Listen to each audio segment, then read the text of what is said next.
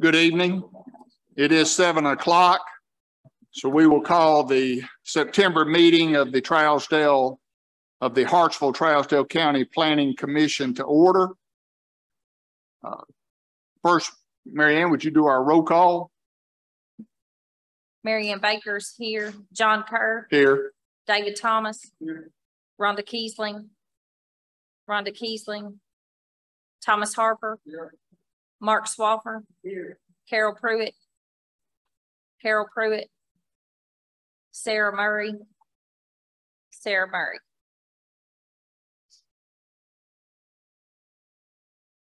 We have 5 present and 3 absent. Did you get David? Sam? Sorry, David, no. It's easy to forget Dave. He sits over there by himself trying to, you know. All right, we do have a quorum tonight, even though we have 3 members absent. Next on our agenda is the approval of minutes. Everyone's had these for a couple of days now. Hopefully you've had time to look over them and look to see if they were correct or need any adjustment. We appreciate Miss Rosemary taking those for us last month and everything. Anybody notice any changes or corrections that might need to be made? I didn't see any. Just Rosalie. Oh, Rosalie. Yeah. You keep calling her Rosemary, and I just can't help but laugh now. I'm gonna tell you, I was probably lucky to get that close. Sorry, I have a bad habit of that. Thank you, though. Back to the minutes. Other than my mispronunciation, anything else that anyone saw that needs to be changed, added, corrected? If not, I would accept a motion to approve. I make a motion to approve. Have a motion by Mr. Swaffer to approve the minutes, second by Mr. Thomas. All in favor, please say aye. Any opposed, please say no. It does pass unanimously. Next, has anybody got any changes that we need to make to our agenda tonight? Anything added, deleted? I believe everything's been updated. Okay, thank you, Sam. All right. Before we, under old business, last month I brought up about the building materials used. Is that what the discussion thing's about later on? No, it's not. It is not. You know, last month, we talked about building materials and things that can be used on commercial stores and things like that. And I think I'd asked for Sam and Keelan to maybe look. You were going to maybe check in on Sumner County, what they do and stuff. Was that? Am I wrong on that, or did? So the building materials. That's something that we need to be putting something together for our long-term planning. But we really got to get the long-term planning process started so that we can initiate a full plan. Okay. Well, I would kind of like to do something a little faster than that. Yes, sir. I would have to agree with you, Mr. Chairman.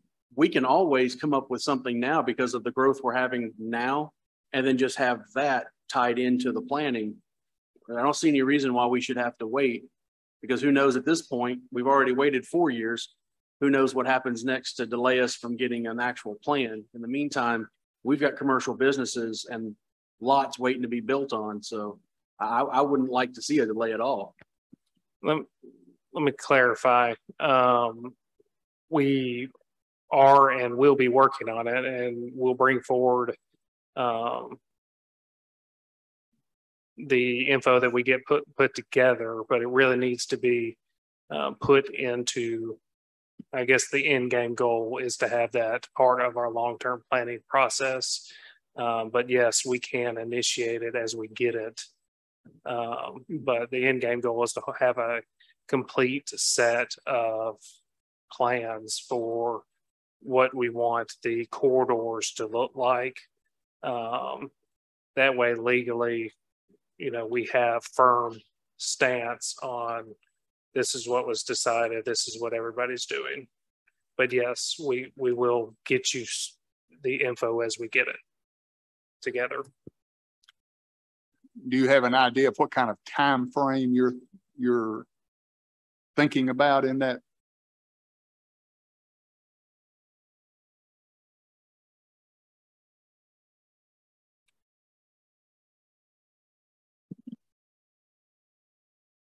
I believe we can have something close to what we're looking for sometime around November. Y'all can review it. And then in December, if everything meets what y'all are looking for, then we could push it forward from there.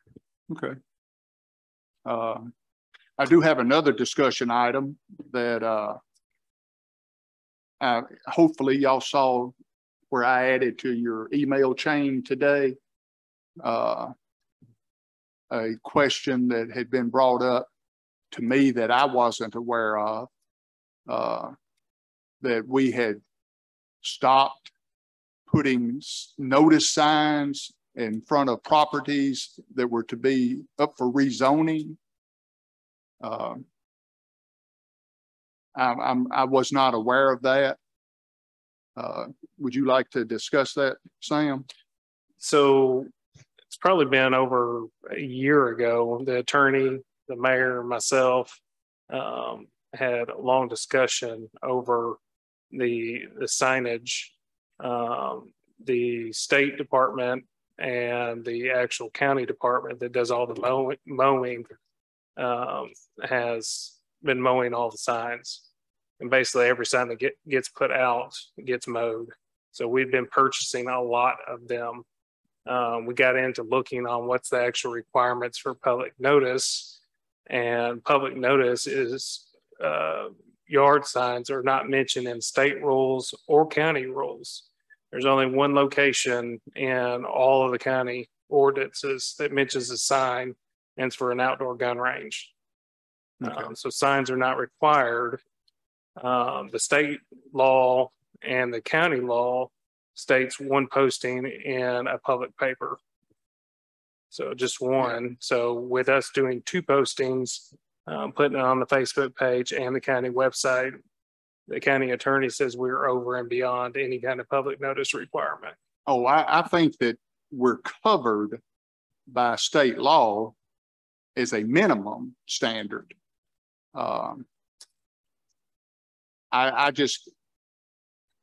I'm big on transparency, always have been, even as a principal. I thought our parents should know what was going on and that type of thing. My personal opinion is that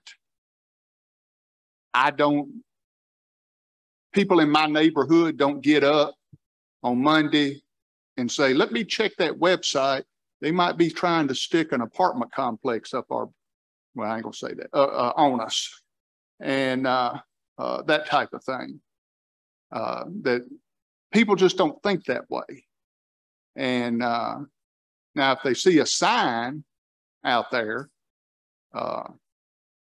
then they typically notice something like that. I've never known, usually a sign would only be there for no more than a couple of weeks or so. I haven't noticed mowing being done much quicker than that. And I know that I guess we didn't make it a rule. This first came up back several years ago, and we suggested, I believe Mr. Jewell was the codes person at that time. And we thought, and when I say we, I'm talking about the Planning Commission, that people should be aware that their property near them is up for rezoning. That may just be my only opinion right now. That's why I emailed y'all and asked y'all to be thinking about this so that you could comment on that tonight. Just because I think it ought to be one way, don't make it right. But that is my strong opinion, that we should be as transparent as possible on what's going on in a neighborhood, you know, that type of thing. And so, I thought that all through, I guess it all from then up until you and our past mayor and I forgot who else you said was in on that meeting, Mr. Beller, I believe. We had been doing that up until that time. I would like to see us go back to that. I see it in Sumner County all the time.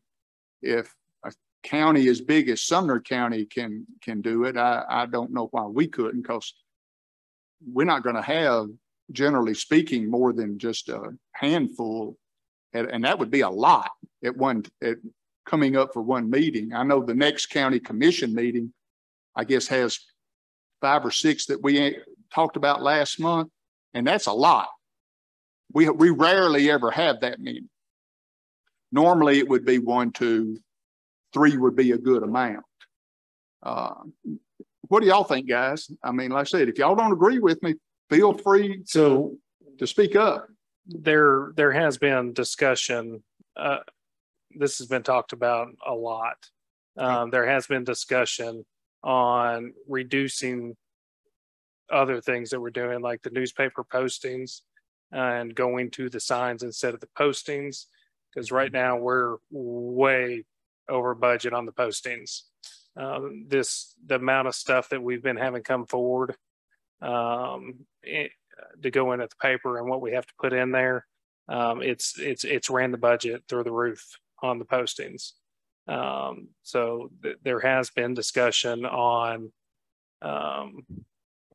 reversing that portion and going to signs. That's something that needs to be another sit-down conversation with the county attorney, and the county attorney needs to make that decision if that would be adequate, because all the state rulings have been, was it in the paper?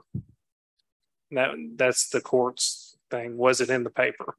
So would a sign be adequate instead of a post in the paper? But doing both on the same, it's thousands and thousands of dollars. So Miss Amy's here. She can speak to how much the budget's running. Getting lighted signs. No. So the signs that we have and the ones that Sumner County has is actually way more expensive than the ones that we're using. But signs are way more expensive than you think they actually are. They very well could be. I haven't never bought a sign. And to comment on the numbers, you've got to, it's not just this meeting that has to have the sign. That sign will stay throughout the other meetings as it goes through the county commission. So you're 2 meetings. You're multiplying. So if we've got rezonings coming forward here. Did we put them out before the first hearing, or is it between the first hearing and the second hearing? So every public meeting. So it'd be the second for the county commission. That's what I was thinking.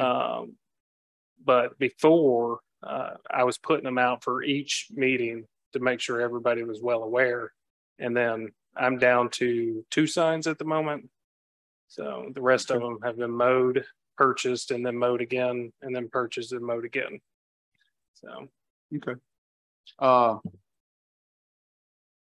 Guys, y'all, anything y'all'd like to say? Anybody got any comments they'd like to make? Mr. Harper? I'm sort of like you were. Mr. Harper, you're gonna have, there you go. In the past, you know, we did put those out, and it seems to work real well.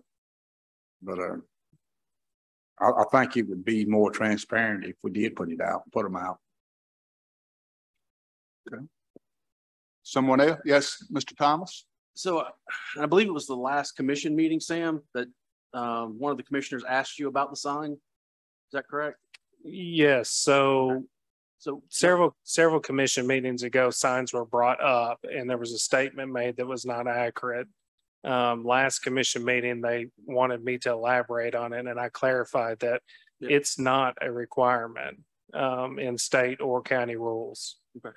So from that point forward, I know there's been a couple of people who've been looking at, well, can we just do an ordinance through the commission to, you know, have a set situation where instead of, because I remember just as you do, having that conversation, I believe we did make a motion in a second. It was passed, but that's it. There was nothing that ever went through the commission. We as didn't far as send that. it to the county Yeah. commission to be put into a resolution or, Yeah, it was or just anything something like that we that. were It doing was, in-house. it was something this body passed for our coach person to do. So talking with Chris Gregory, he had actually found an ordinance in Cheatham County, and I was reading through it, and there's some things, you know, that we might want to change, but it sets a pretty nice situation as far as covering this. It more than covers us with the state, and there's no way you could say at this point, if you're a neighbor of a property getting rezoned through that process, that you didn't know. I mean, it requires us to send out letters to every adjoining property, certified mail, making 2 attempts. It would require the signed expense would then be put into the fee for rezoning. So the person who's getting the rezoning done actually pays for the sign. Okay. And as far as the cost from signs, I mean, recently I bought 4 campaign signs that were, because theirs requires not just a smaller sign like we've been using or Sumner, but they require a 3 foot by 2 foot sign. So you can't say that you didn't see it. It was right within 10 foot of the road. I bought those same size signs, and I think, I don't think I spent more than $200 for all 4 of them. And that's double sided and same material as Gene Carmen uses on theirs, and theirs are up for months at a time. So I think it's a very doable thing. I would like to bring that in to planning and kind of let us go through it. And then if everyone's in agreement at that point, then send it on to commission. That way the commission has something that has come through us, and that could be something that then is ordinance, no matter who's in the codes office, that this is how we're going to handle this from now on. And we don't have to worry about the community saying, well, we didn't know. Because I mean, I don't buy a paper. If wasn't coming through here, a lot of the rezonings I'd never know about because I don't travel in those neighborhoods. Right. But I don't want the community, because they didn't know about it, to think we were trying to hide it from them. That doesn't benefit us or the community either way. Yeah, I agree. I'm not sure I agree about the expense of certified mail and stuff, but that's something we can discuss.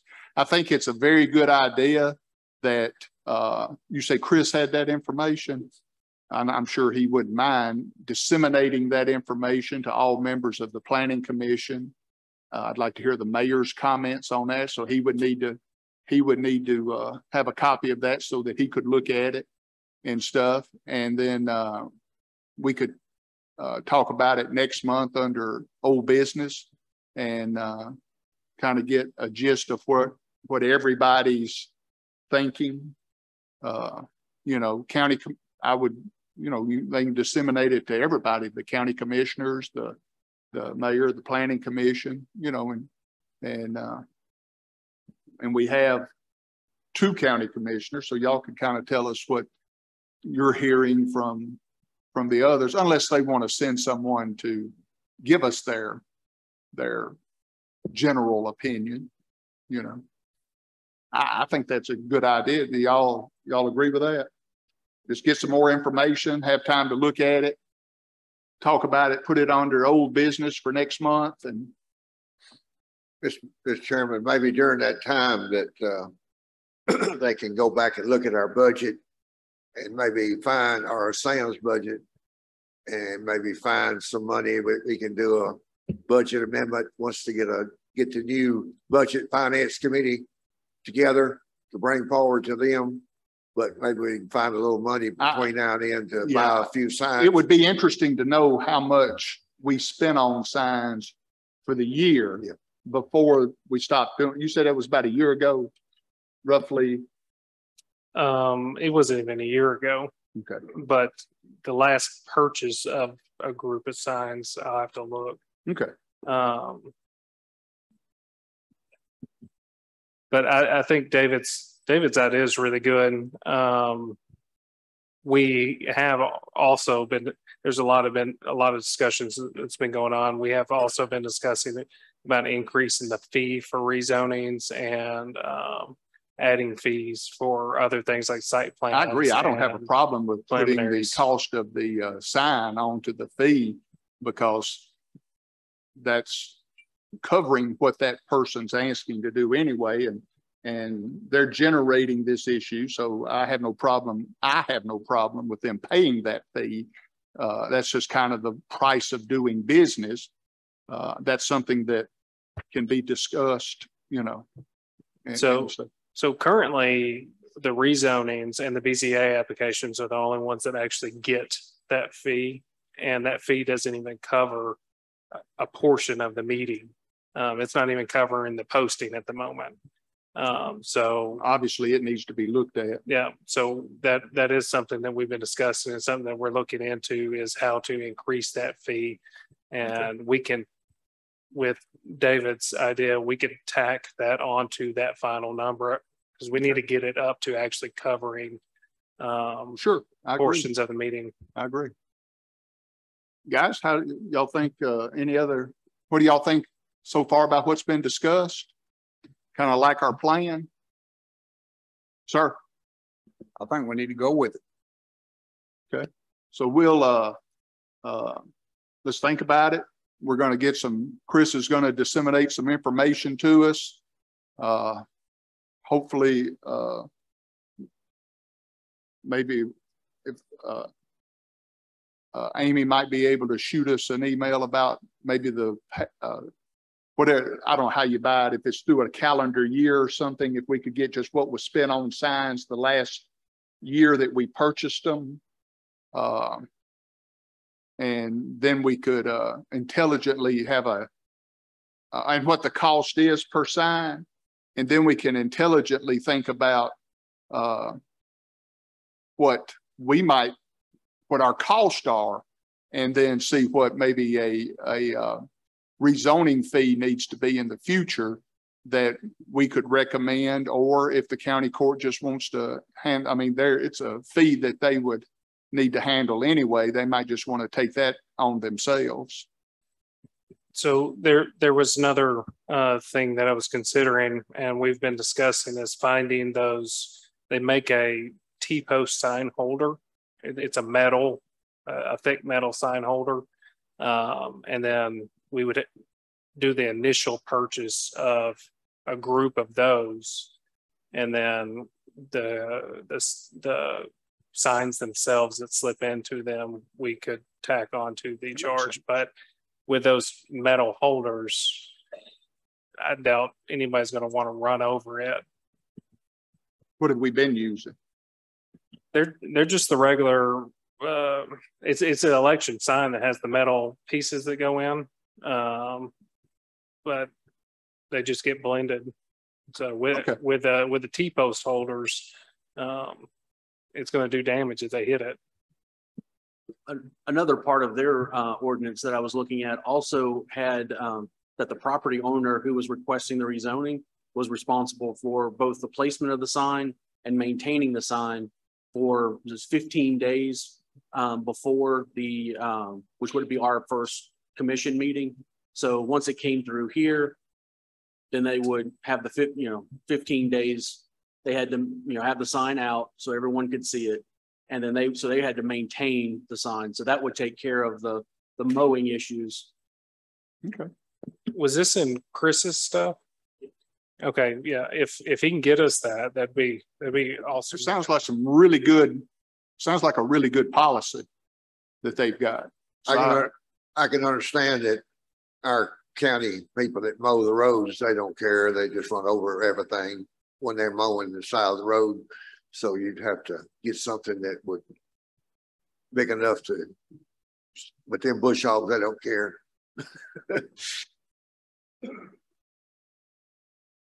Well, maybe we could put a word in the ear of the superintendent of the county department and not mow down legal signs. Election signs, they're fair game. But legal notice signs, that's a different ball game. Any other comments I have one. about this? Yes, I ma'am. have, and currently we're advertising the rezoning twice in the paper, right? We're only required to We're- run it once, but we're doing it twice. Is that what you? Right, we're, the state and the county ordinance only require it only once. And we're doing it twice, Facebook page and posting it on the county website. So again, those are all issues that we can discuss and I mean, sounds like some cost savings could be shifted around Right. to help That's what I was cover gonna this. say, instead of advertising it twice in the paper, maybe do once in the paper and then the signs. Right, That would Right. cost. One more thing I would like to add, Yes, sir. for the rezonings that we've been doing to clean up zonings that should have been done already. For example, the M zoning that's out off of Cemetery Road. We've been waiving those rezoning fees, correct? Correct. Yeah. I'd like to see that continue because that's not the property owner's fault or responsibility, in my Yeah. opinion.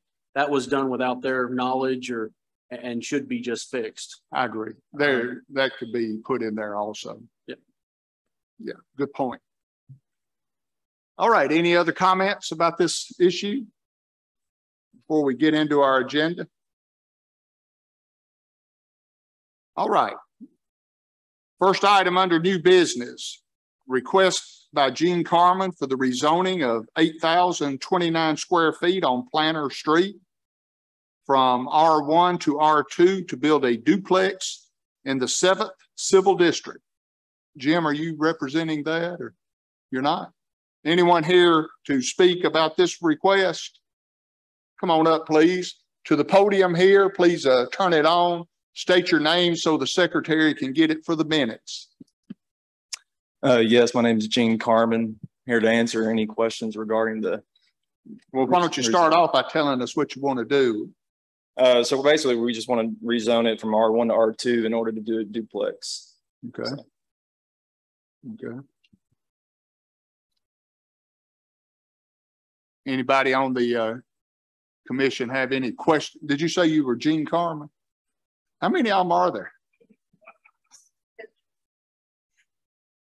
Any questions for Mr. Carmen from any member of the planning commission? Mr. Are Chairman? you gonna put two buildings on that, two spots, one on each one on each, plat there? Are you building two or what are you gonna do? So the duplex is going on lot 1 that's on this. Yes, if you look at lot 1 there, that's where the duplex is going and the structure that's already there is going to be torn down. Are you gonna have entrance onto Hayes Street? Planters is awful narrow. I believe it'll be from Planters, if that's right. Yeah, I don't know how you could, can you access that from Hayes Street without going through someone else's property? It is a corner lot. Oh, okay. So if you look on here, it actually shows the road. I think what Mr. Nollner was pointing out, which side of Planter Street are you going to be accessing it? The north side is actually a 2-lane and the east side is basically a 1-lane. Yeah, what you were saying, David, is Planters is a very, very narrow street. Okay. I guess to answer your question, I don't know that yet. We're just kind of getting to the first step. Just getting it rezoned. Yeah. Other questions for Mr. Carmen? So for clarification, Sam, on the drawing that you've given us, lot 2 is just there for reference. It is not included in this rezoning, correct? We're only looking at lot 1.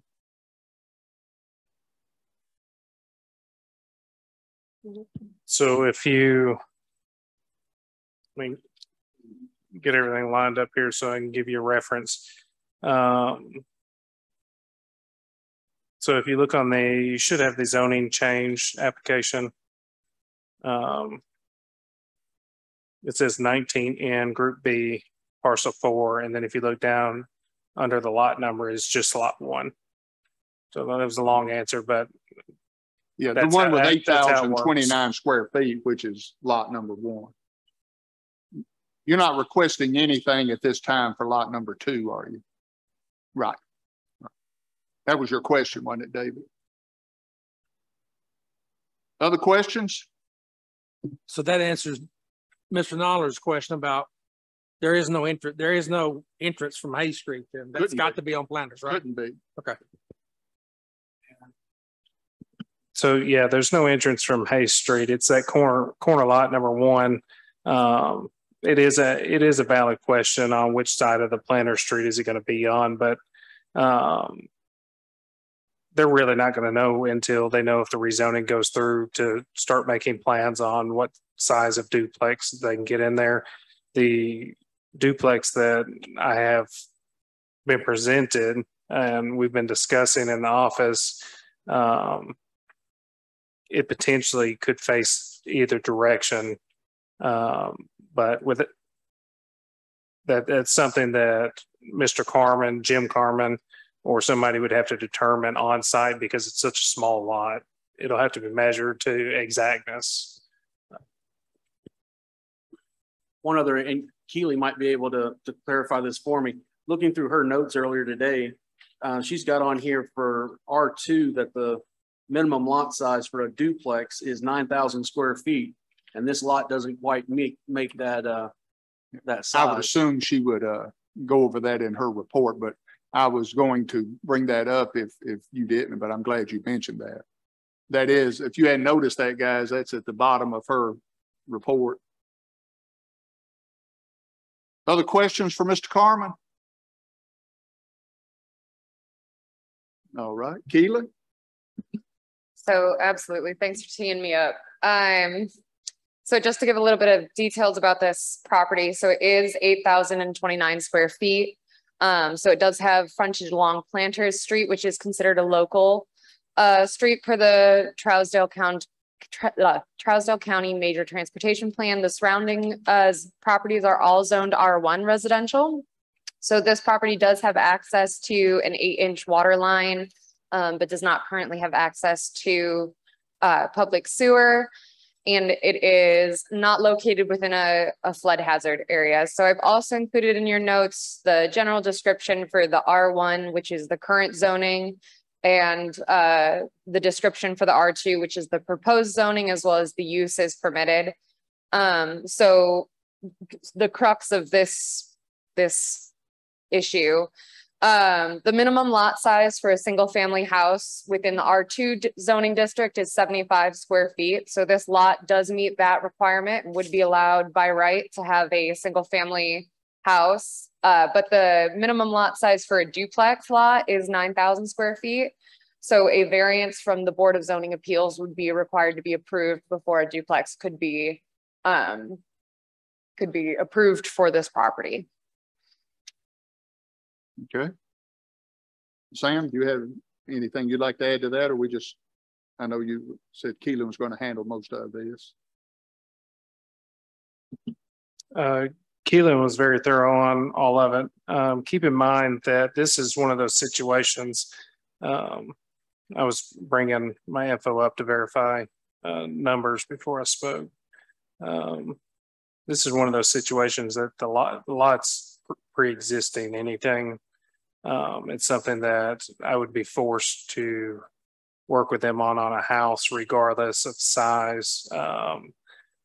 In the past, I've had at the requesting the owners to rezone to something that is closer to the it gets closer to meeting the setbacks. It might not necessarily ever meet it, but it gets it closer.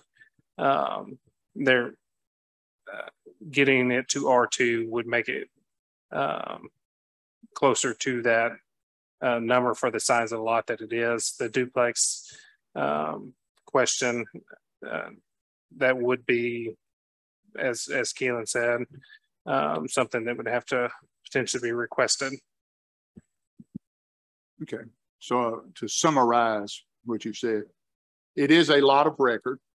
It's in the old city limits, or you would have to work with them for a house, but they're asking for something different. Okay. Could you say he would be creating an illegal lot for that? For a duplex? Yes. Not if it were rezoned, it wouldn't be. If it wasn't rezoned, it is now for a duplex. But if for a duplex it's 9,000, you said this is 8,000. I agree. I mean, would that be an illegal lot for a duplex? In my opinion. It wouldn't be an illegal lot for the zoning district because it does allow for a single family house, and it does have enough square footage for that. The use for it as a duplex would require a variance from the Board of Zoning Appeals. So it wouldn't be an illegal lot. It just would limit the uses that it can be used for. Does that answer your question, Ms. Thomas? Keely, on the for R1, what would be the minimum on that? Do you have that handy? Give me a quick second. While she's looking, it would be, this one's a little different since it is a lot of record. Yes. So we would, I'm just curious on how much, as far as I understand. I just want to make sure I just want to make sure we keep in mind this is a lot of record. So the minimum lot size on R1 is 12,000 square feet. The lot width has to be 100, which it doesn't meet that. And the front side and rear setbacks, there's no way to meet. It would make a pinpoint. So then it's grossly out of R1 specs to put a house we would be closer to rezoning it to R3 to make something work. Either way, I'm going to have to work with them. Getting it to a more feasible zoning that's closer is preferable. R3 is not something that is reasonable. It's just, you've got R1 surrounding, you do have commercial there. So you could make the argument that it's close to commercial. We can do R3 for something.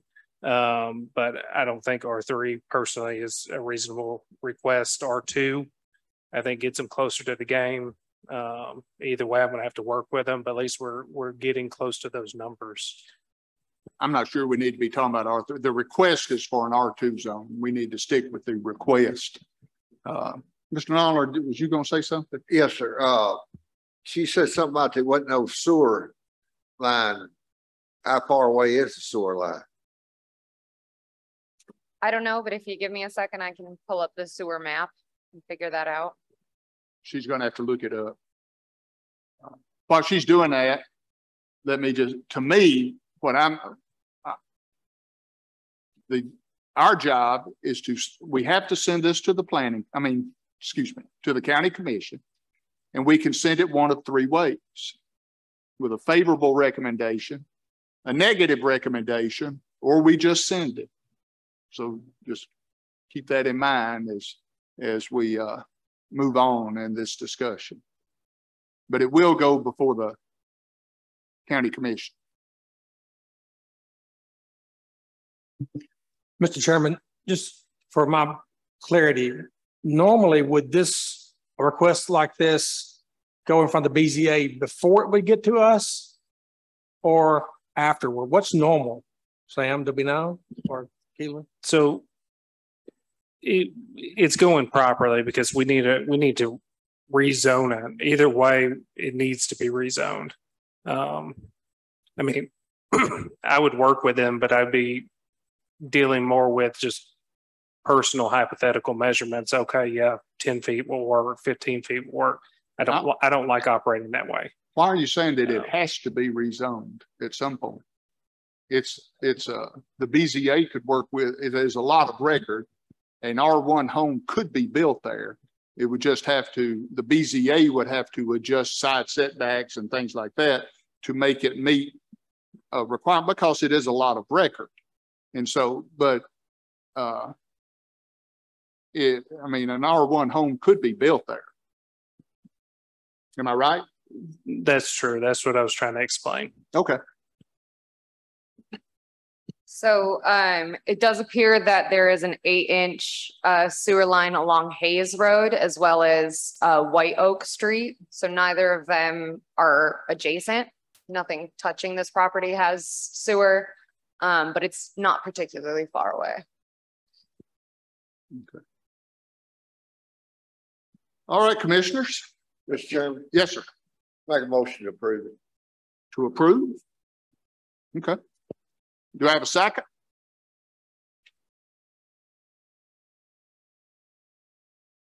I have a motion to send this to the county commission with a favorable recommendation. Did I state that right, Mr. Nolan? I made a motion to approve it. I didn't say which way. Well, then you best do some more talking. Yeah.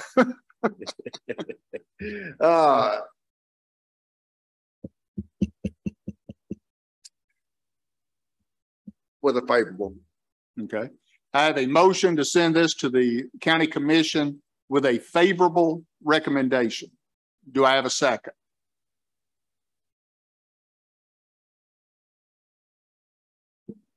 I'll second. Okay. We have a motion and a second to send this to the to the county commission with a favorable recommendation. All in favor, please say aye. Okay. All opposed, please say no. No. All right. We're going to go back to my school days and we're going to raise hands.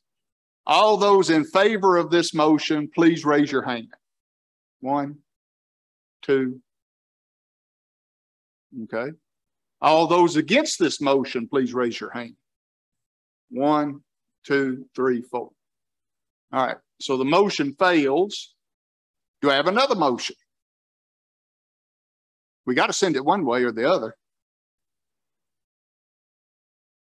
Then I'd like to make a motion that we send it with an unfavorable approval.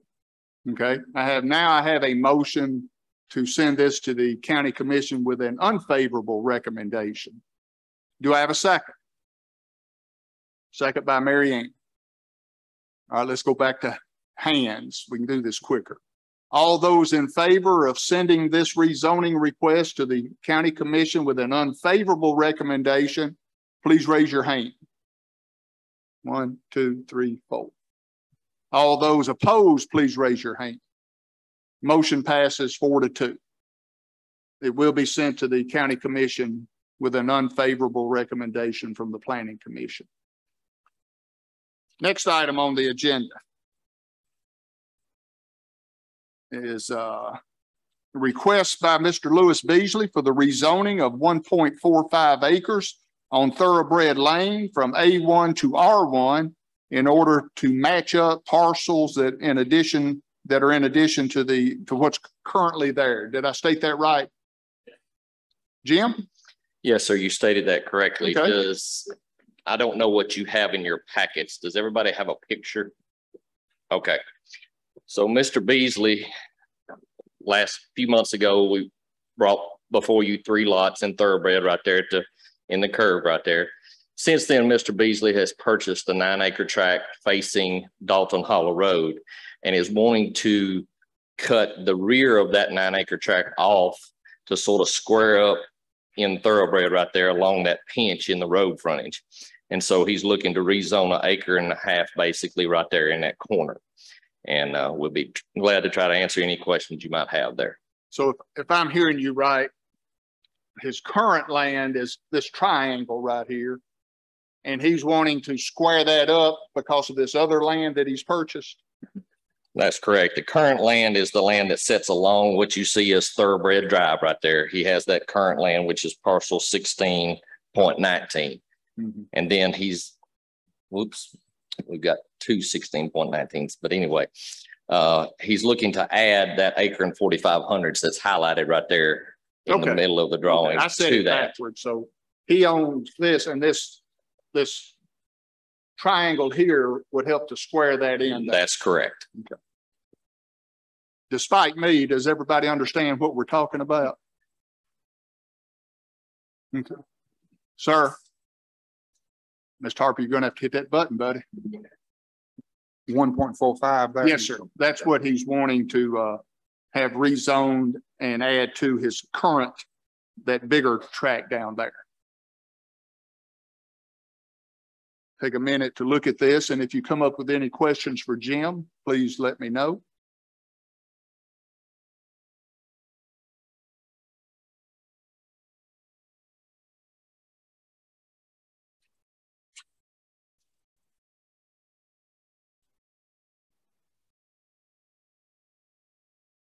Do we have any questions for Mr. Carmen?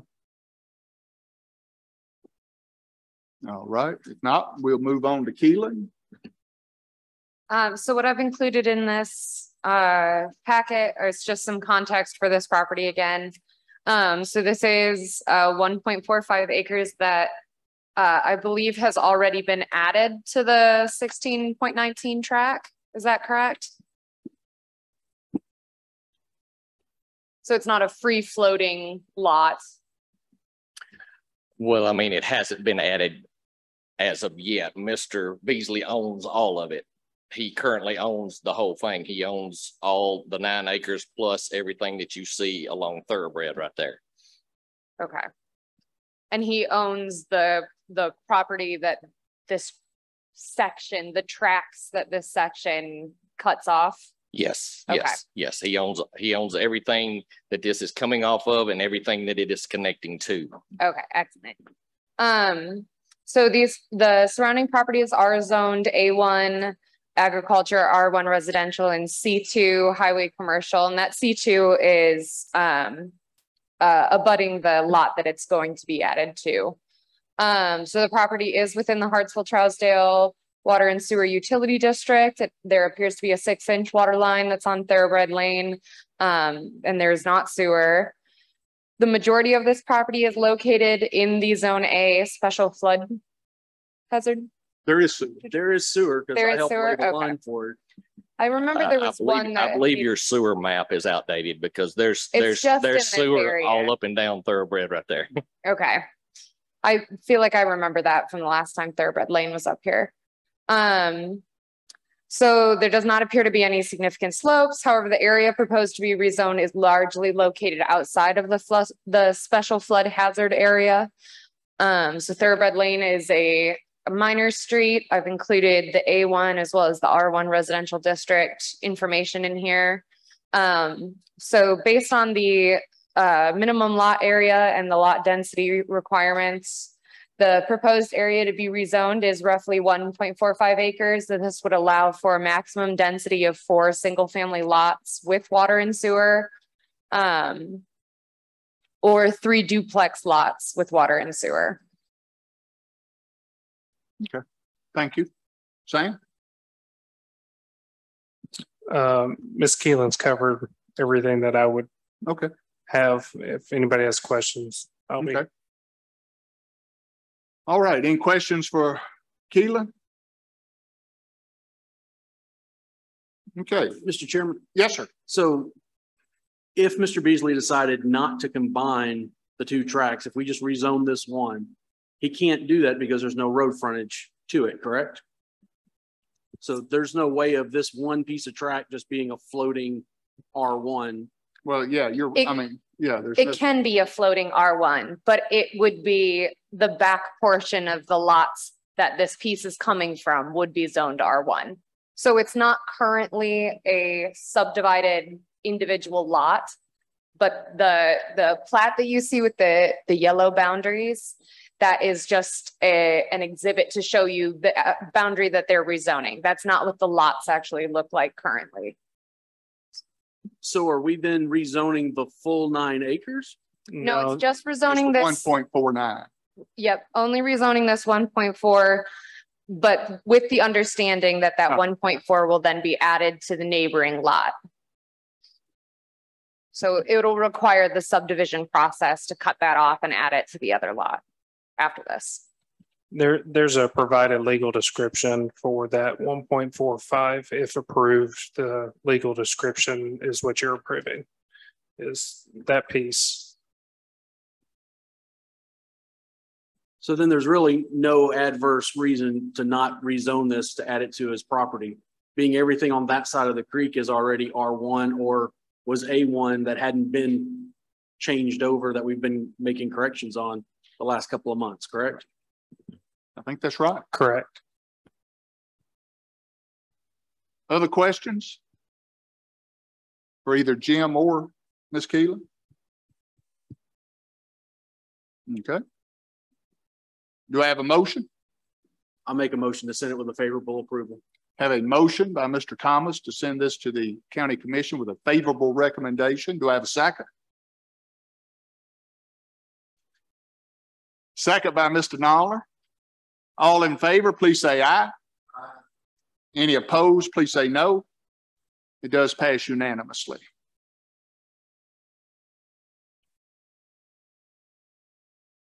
Next on our agenda is final plat approval by Fleming Homes LLC for the Freedom Farm subdivision of 16.21 acres on Tempelo Road and Bass Road for six lots, and this is located in the 5th Civil District. Is there anyone here to speak for Fleming Homes? Yeah, just push the button there. Gotcha. Thanks, sir. My name is Bo Agee. I'm the surveyor in charge of this project. Thank you. Okay.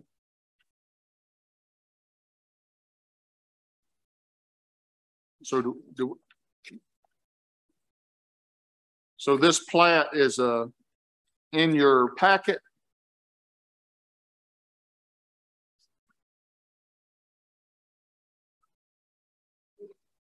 Oh, that's the one we got updated. Okay, so the plat handed out before the meeting is the updated one. Yes, to my knowledge, everything's been updated accordingly. Thank you, Ms. Rosalie. Y'all see I got it right that time. This is second part of a other plat that we've already approved, isn't it? Is that right, Sam? Maybe. This is the final plat. We've seen the sketch plat and the preliminary plat the last couple of months. Okay, thank you.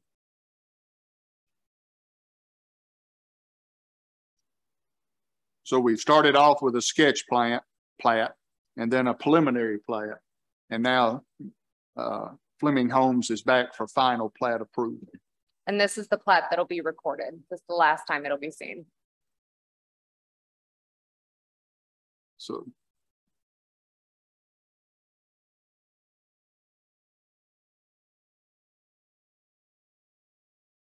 Mr. Chairman, looking at this plat, I noticed that lot 5's got 2 soil sample areas.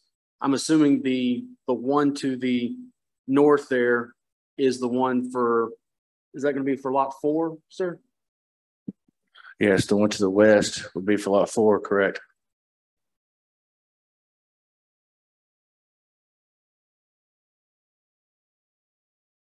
So lot 4 didn't have any land that would perk? That's why we put on lot 5.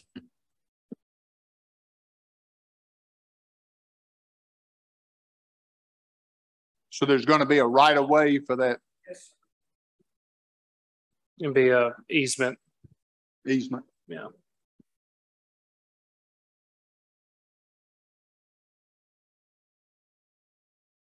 Okay, guys, anybody got any questions?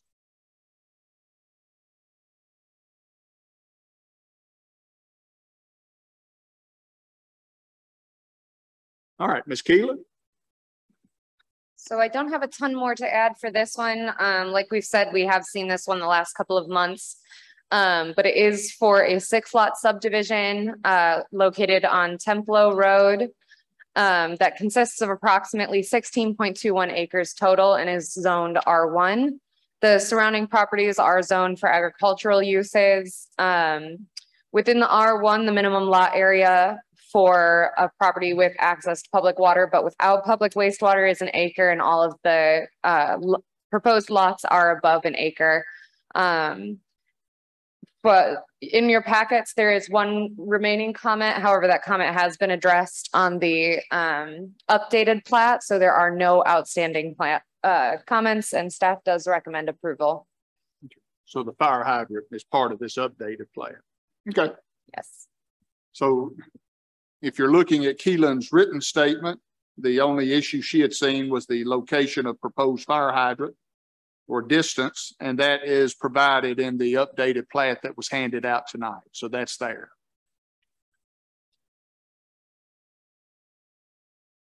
You got anything for this? Okay.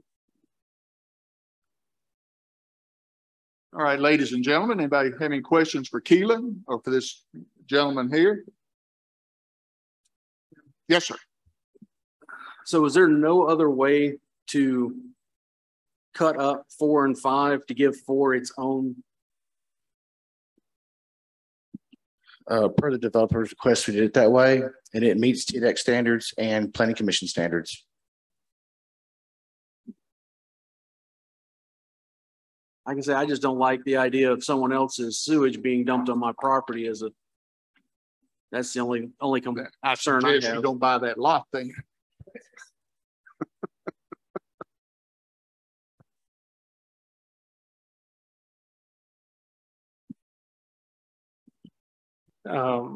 With the statement about the septic areas, just remind everybody that with like Gene's property out there on 231, there's a lot of septic site areas that are shared through easements. And actually we have to do it probably less than other counties. We are favorable with our soil here, thankfully, but there are certain areas that are just too rocky, and there will be cases where they will share, but we have approved them in the past, so keep that in mind. It's not ideal, but it does happen. Questions? Would anyone like to make a motion? Mr. Noller? I'll make a motion to approve favorable. Well, they don't have to be paid. It's not going anywhere but here. Have a motion from Mr. Noller to approve this request. Do I have a second? Second by Mr. Harper. All in favor, please say aye. Any opposed, please say no. It does pass unanimously. Thanks, sir.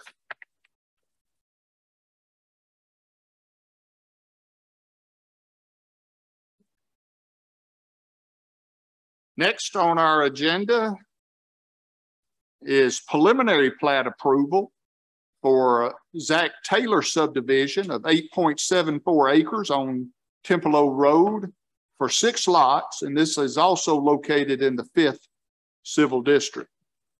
Jim's going to speak to us about this one. Okay, I'm assuming all of you have this in your packet. This is basically just due east of what you just looked at and across the road. Okay, Zach Taylor has about 50 or 60 acres right there. He's looking at cutting off the lower end into smaller lots in a hayfield right there, and we'll be glad to try to answer any questions you might have there.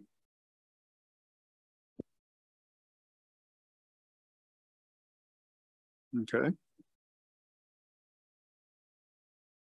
So you can see from the surrounding property owners that Mr. Taylor owns the property to the left, and he is wanting to cut off these 6 lots, as Jim just stated. And he's asking for preliminary plat approval. Any questions for Jim before we move on to Keelan? Yes, sir. So Jim, lot 1, is that adjacent to the single wide trailer there, or is that including? Just trying to get a reference of exactly where it's at. I'm not sure what single wide you're talking about. Now there is a out parcel that Zach doesn't own out to the west of this 300 or 400 feet that somebody else owns. I don't know where. There's no residential buildings on Zach's land. The only trailer I can think of that you might be speaking of is there's about an acre that somebody else owns out in the middle of his frontage. That may be what you're talking about, but that's to the west of this, probably 500 feet or so. Other questions for Jim? Jim, what about the soils? I don't see any reference, or it's too small, I can't read it. No, once again, this is a preliminary plat. Soils have not got finalized. You will see this plat again, in which case, I mean, if they don't get the soils worked out, this may change. It may drop to 4 lots or something like that. But this is what we're shooting for, and our soils are in process. Gotcha. Thank you. Other questions? All right, Ms. Keelan. All right, so this is another one I don't have terribly much to add. So this is once again a 6-lot subdivision that is located on Templo Road. Consists of about 8.74 acres total and is zoned R1. The surrounding properties are used for agricultural and residential uses. So for this property, the minimum lot area for any parcel with access to public water but without public wastewater is 1 acre, and all of the proposed lots are over 1 acre. And then all of the plat issues have been cleared up previously, so there are no outstanding comments, and staff does recommend approval. Any questions for Keelan?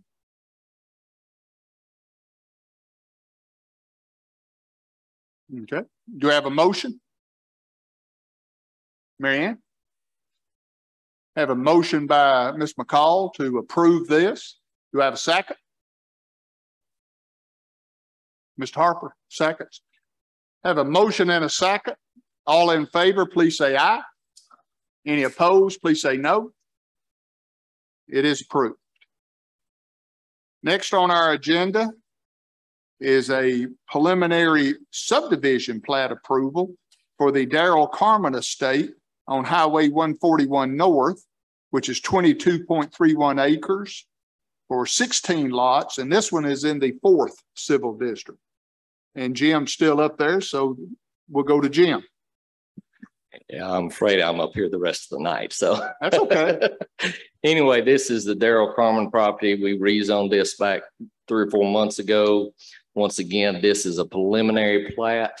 There won't be any soil shown on it. We're in the process of investigating all that at the moment. This subdivision will require the installation of a fire hydrant along the existing 6-inch line that is setting up and down 141 North right there. And we'll try to answer any questions you might have. Okay, so what they're asking for is preliminary subdivision approval. Questions for Jim? Okay, Keelan. All right, so this is a preliminary plat once again. So this is for 16 lots located on Highway 141 North. It consists of approximately 22.31 acres and is zoned R1. The surrounding properties are zoned for agricultural uses. And like we've already mentioned, there is a 6-inch water line that's located along the margin of Highway 141 North there, but sewer is not currently available. So once again, with the R1 with water, but without sewer, the minimum lot size is 1 acre and all of the proposed lots are greater than 1 acre. There were just a couple of remaining comments on this plat. I know we've been going back and forth a couple of times. So the first one is that the subdivision is requested to have a name beyond the estate of Darrell Carmen. That would be sufficient to identify it as a unique subdivision different from any other estate of Darrell Carmen's. We also request that they include the width of the stream identified. They include the center line, but we'd just like to know the width of that easement there. We've also requested that the topographic contours be at verticals of no more than 2 feet per the zoning ordinance, and that they include the areas to be used for sewage disposal. So is that what you said? Staff will provide a recommendation at the meeting. Do you have one? Staff's recommendation would be based on the applicant's thoughts on those comments. Okay, that's a good political way of saying it. Okay. And it's do you want me to address the thoughts on the comments, or would you like to take it? well, I would just figure this is preliminary, that you would take care of all of that as you move. Well, through I the mean, process. okay, so let's just address the first comment. Okay. The naming of the plat. I mean, we've used people's names for 50 years.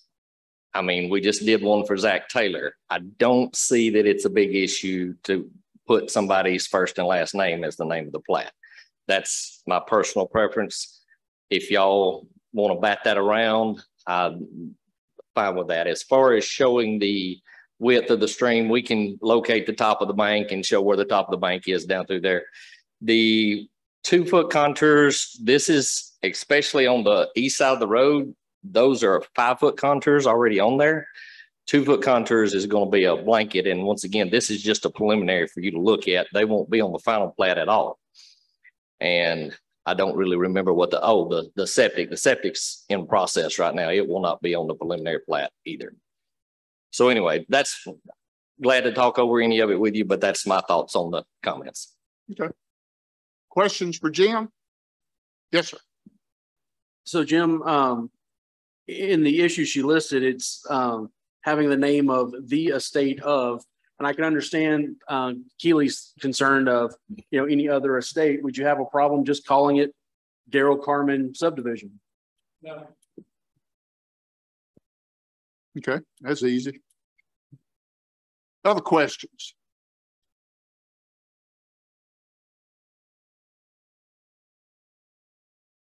Hearing none, do I have a motion? I'll make a motion to approve. I have a motion to approve. Do I have a second by Mr. Noller? Any further discussion? All in favor, please say aye. Any opposed, please say no. It does pass unanimously. Next is, I believe, Jim again. Site plan approval for Scotty Enoch on West Main Street, 63,924.5 square feet for 4 triplexes totaling 12 units in the 7th district. Jim? Okay, so Mr. Enoch owns roughly 1.5 acres up there. This is as you're going up the hill past the post office and you start to make the turn there and climb the little steeper part right there before you get to the old laundromat area where it's been cleared off right there. He has 1.5 acres right there, and it's zoned R3. He's looking at putting in 4 triplexes, and I think that basically sums it up. If you have any questions, I'll be glad to try to answer.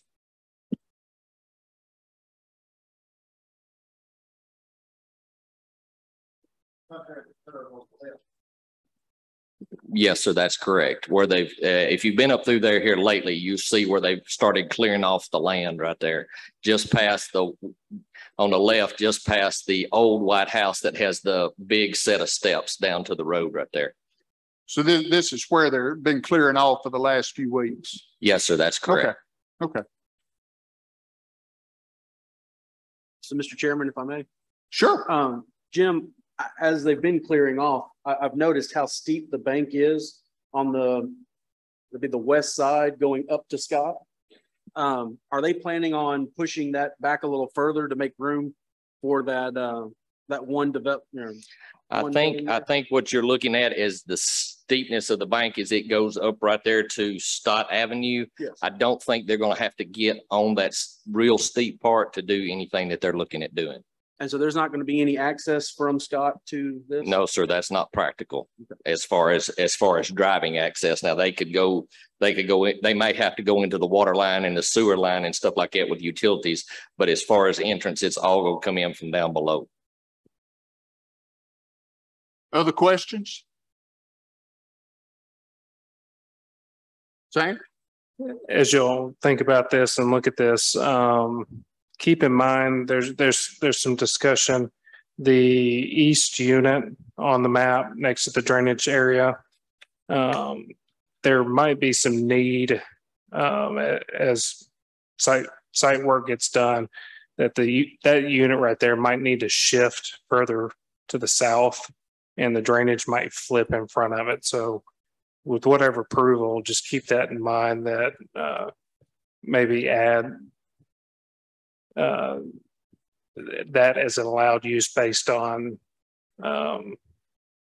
site prep. I would also just quickly, if that is a condition that's included in any approval of this, I would request that the buildings must be 30 feet apart. So this is already slightly close. So I would include that in that motion. You want to go ahead and give your sense? So this development, it's like we've said, a 12-unit multifamily development on West Main Street. It does consist of about 1.46 acres and is zoned R3. This is one that we, with these two properties, we've rezoned fairly recently. The surrounding properties are zoned for residential uses, and the property has access to a 6-inch water line and an 8-inch sewer line. The sewer is along Stott Avenue. I've included the R3 bulk requirements and the permitted uses. So multifamily dwellings are permitted by use right within the R3. And the bulk standards. So for multifamily dwellings, the minimum lot area is 10,000 square and 800 square feet with a minimum lot area of 36 square feet per dwelling unit, or sorry, 3,600 square feet per dwelling unit. Permitted density is 12 units an acre. This is above 1 acre and 12 units, so it does meet that requirement. There is also buffer requirements that are required for multifamily, and a 10-foot buffer is proposed to be provided along the property lines that abut the residentially zoned property to the north and to the east. So I would like to note that as it's shown on Tennessee Property Viewer, which I'm very aware is not as updated as we would love it to be. Parcels 15 and 16.02 have not previously been combined. So the setbacks and the buffer requirements as the property stands now do apply between the two lots. That's not sure if you guys remember from the rezoning. So that is actually two lots there, where the drainage and one of those parcels where it kind of cuts off, that is, I believe, currently a separate lot, which, as we've discussed in the past, unless they're combined, it could be sold. And then if there is a property that's built over the property line, or a building that's built over the property line, that could become an issue at that point. So I would recommend, if it hasn't been done already, that any recommendation of approval or approval with conditions include the condition that a consolidation plat be recorded for these two properties. Okay. Jim, are they planning on doing that? That lot got added in late and I hadn't really thought through that, but she's correct, and that won't be any issue. We'll take care of that with Sam before we pull any permits or anything like that. Okay. So regarding any items regarding the site plan, so like we've said, I would highly caution that the condition that they be combined, lot 15 and 16.02 be combined before any buildings are approved. Once again, this property is called Site Plan for Scotty Enoch or Enoch.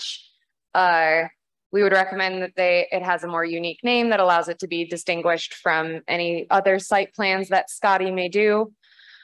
We also have required that they show the distance between all of the buildings. The buildings may be located no closer than 30 feet. And I added that one specifically because the two southernmost buildings are just scale. Like if you look at the scale, they look fairly close. So we would want to just ensure that that is being adhered to. And then we would also recommend or request that they include information detailing the proposed HOA or the maintenance organization that'll be responsible for the common areas, as well as the common elements such as the sign and the mail kiosk. Okay, let me address that real quick. This is for Mr. Enoch. This is an apartment complex. So there will not be an HOA. He will be the sole owner, or it will be transferred to somebody else as a unit. It's not going to be sold out. If it is ever done anything like that with, it will have to come back before y'all. As to Keelan's other comments, I don't think we have any significant issues with anything that she said. Okay. Mr. Thomas? So Jim, on the 10-foot buffer between the other properties, do you have any problems with that? No, we've got that on there. Okay. It's everything except the road is labeled with a 10-foot buffer area. Okay. Other questions for either Keelan or Jim or Sam? Okay. And the mailbox cluster, Jim, I'm sorry, I just can't read this, something this small. I understand. It's proposed up there at the end. That's sort of a little grass area in the middle of the big parking area right there. It's proposed up there, and it may not even be on your drawing. I'm sorry. We've made edits probably since your drawings were ran. Okay. It's kind of in that, looks like a house in the center. I thought that was a building at first until I made out mail. I'm gonna have to start bringing y'all magnifying glasses so y'all can see this stuff. These eyes aren't that great. I thought it was just me though. Other questions? Okay. Do I have a motion? Mr. Thomas? You didn't turn it on, Mr. Thomas. I make a motion that we send this on with approval. No, make a motion to approve. To approve contingent per recommendations.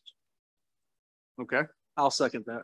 Okay. We have a motion and a second for approval on contingent upon the meeting the requirements of that Keelan has proposed. And Jim has said there are no issues. Everybody ready for the question? All in favor, please say aye. Aye. Any opposed, please say no. I did get a second, didn't I? That's what I thought. Okay. All right, let's see here. Next is a site plan approval for George M. James and Lisa L. James on Highway 231 south of 10 acres for 4 one-story buildings. And this is in the 6th Civil District. Mr. and Mrs. James here to. Yes, they are. You defer to your. Yes, they are in the audience if we need to pass any questions on to them, but I'll be representing it as far as from a surveyor standpoint. The Jameses are looking at putting 4 3,000 to 4,000 square feet buildings at the rear of its 10 acres. I think y'all rezoned this back several months ago, and that's what they're looking at doing. I think this is in commercial zone, C1 zone out in the county, and we'll be glad to try to answer any questions you might have.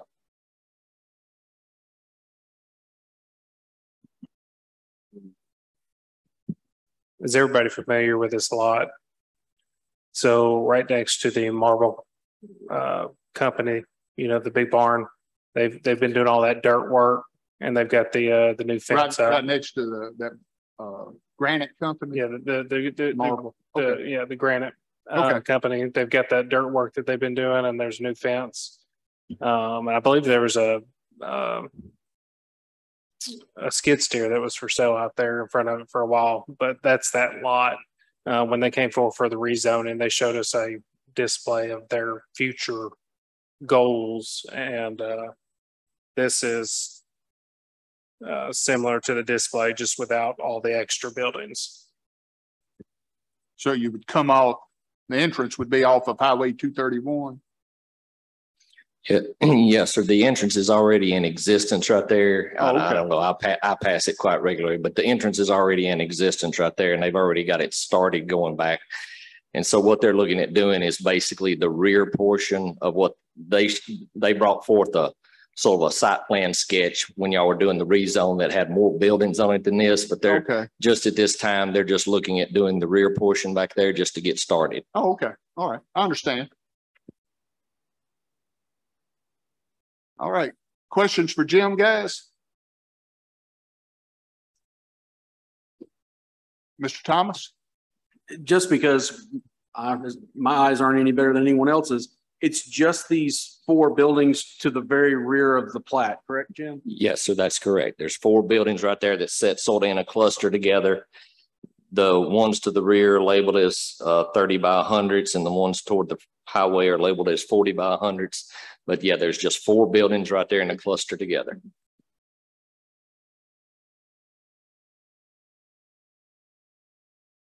And they already exist? No, sir, these are Oh, okay. proposed to be Okay. built. That's what I thought. It kind of threw me there just a minute.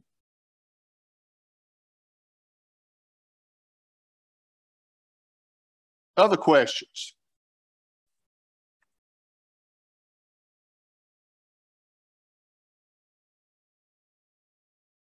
All right, Keelan?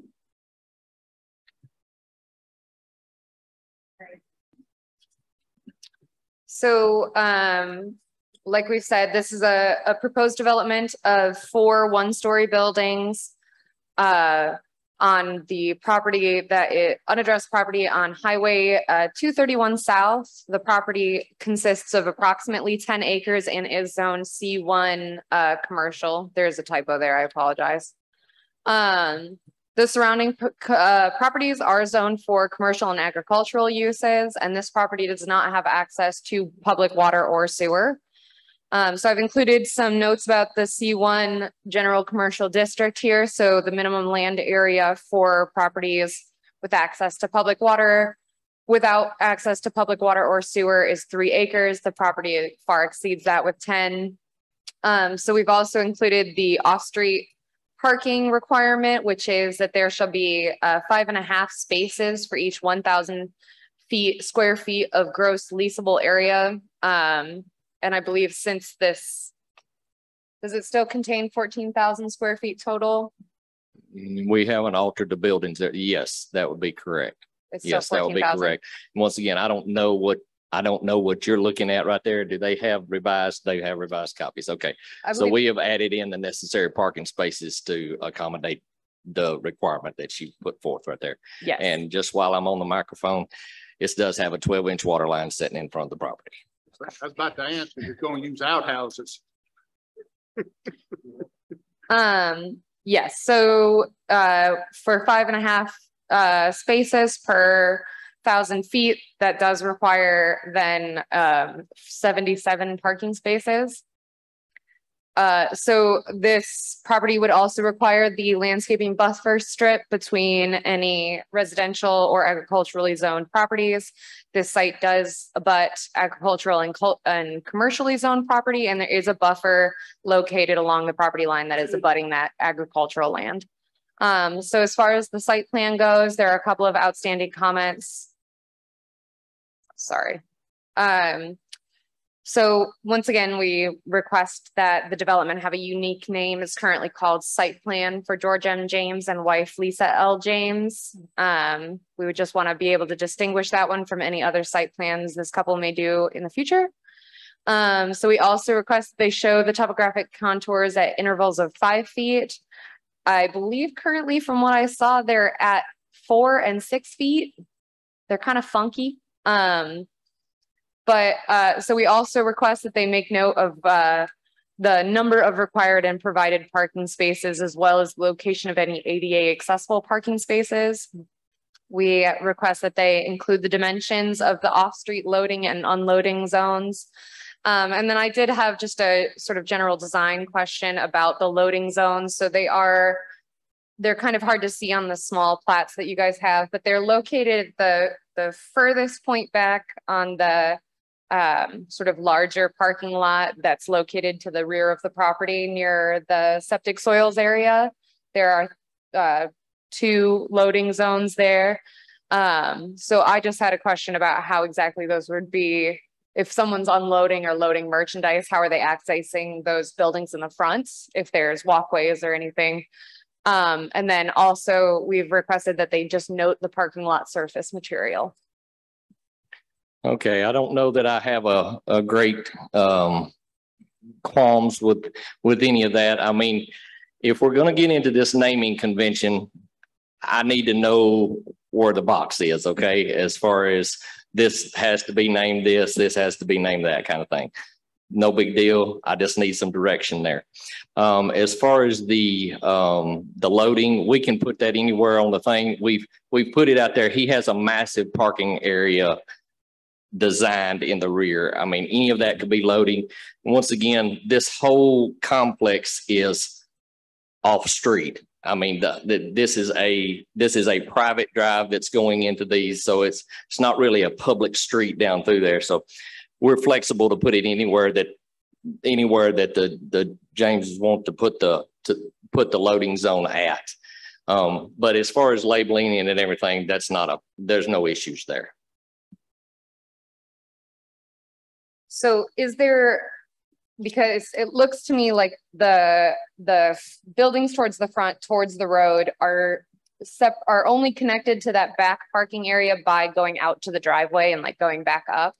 Is there any walkway or any way for those two buildings in the front to utilize those loading zones in the back?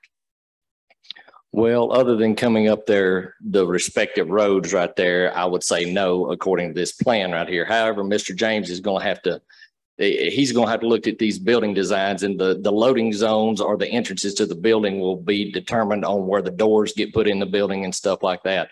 He will make sure that there's access to each of the buildings for loading purposes. Sam, is that an amount of amendment after approval that you are comfortable with double checking at the time for building permits? Is this preliminary? Does it have to come back? This is a site plan, so we will only see it once. That's what I was thinking. I'm comfortable working everything through with Mr. Carmen.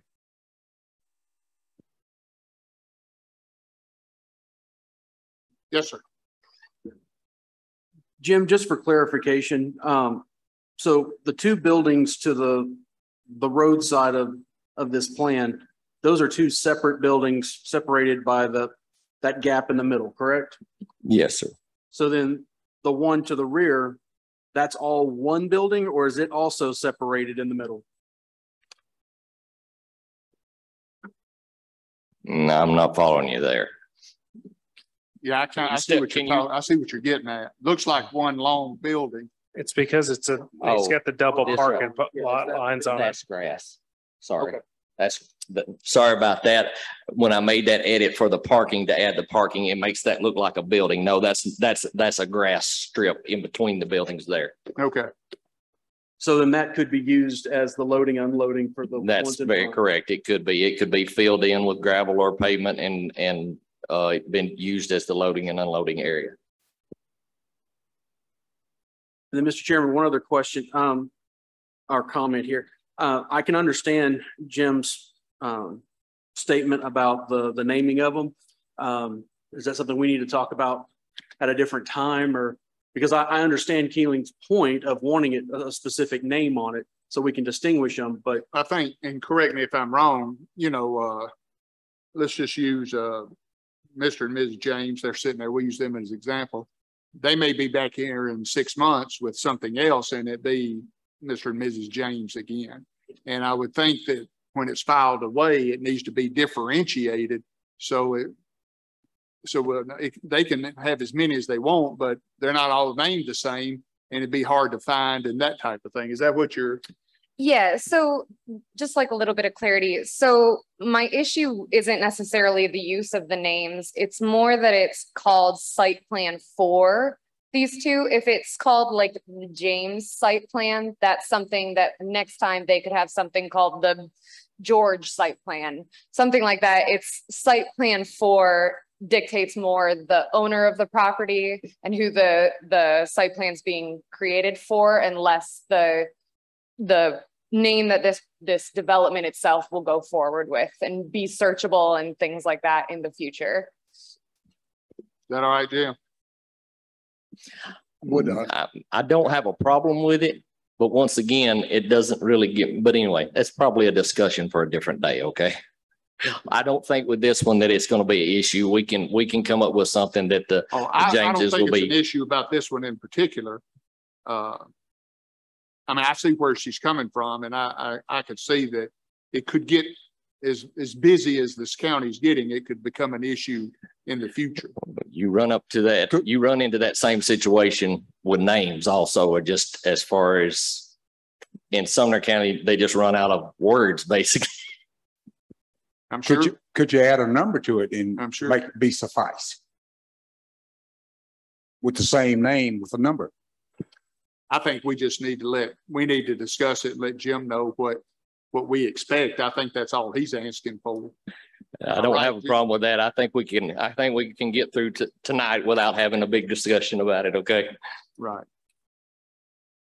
All right. Questions for Keelan? Did you get through? I'm sorry, I may have cut you off. No, that was it. I was just gonna say, for site plans, that naming convention is more internal. It's subdivisions that I'm not sure if they can record subdivisions with numbers in the name. That would be something that we'd have to ask the Register of Deeds about. Right. So remember now, this is a site plan approval. It will not come back before us.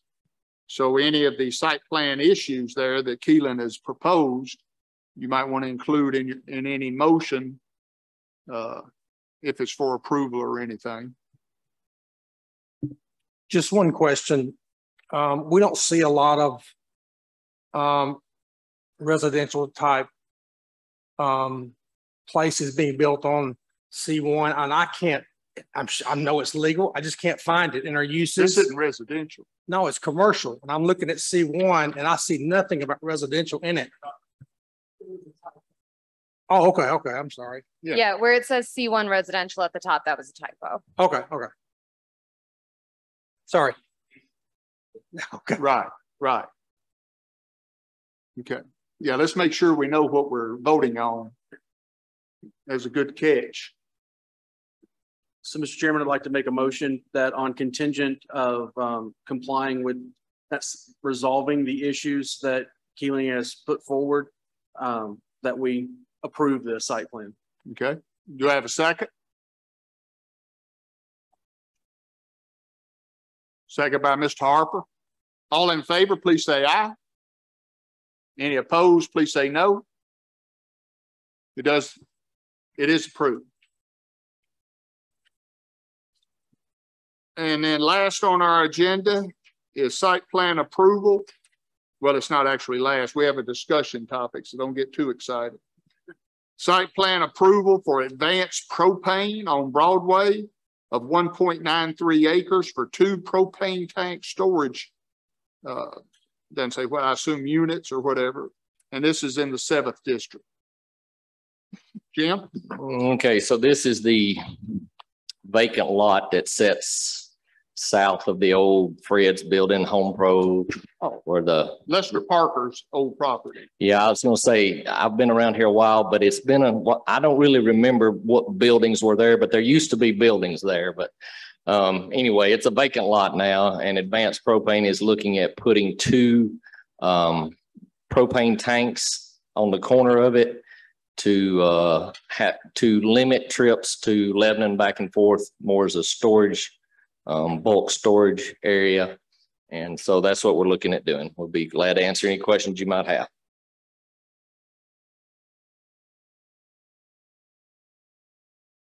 So all they're wanting to do is put 2 large propane tanks that their trucks can come fill up at. Yes, sir. That's all they're doing. You see the fence around the tanks, that's required by the state. They're required to have a 6-foot chain link fence around the tank area there. And yes, there's 7.5 feet wide across and 70 foot long. I think it's all that I see on there, but anyway, yes, that's what they're looking at doing. Just be sitting out there. That's all that they're wanting to put on there at this time. That's correct. That's all this site plan is for those 2 tanks. Anything that they do in the future on this property will have to come back in front of you. All right. So I'm showing my age, but that is the old Lester Parker property. There was a car lot there up at the road for many years. You young people won't know anything about that. There was a welding shop there at one time. At one time, that's right. For those that's Your not, daddy will remember that. for those that's not tracking, it's the property that has the fill on it right now. There's been fill dumped. Questions for Jim? Keela? Great. So, like we've already said, this is development of 2 propane tanks on unaddressed Broadway Street. The property is roughly 1.93 acres and it is zoned C1 commercial. The surrounding properties across the streets, because it is abutted by streets on all sides, are also zoned for commercial.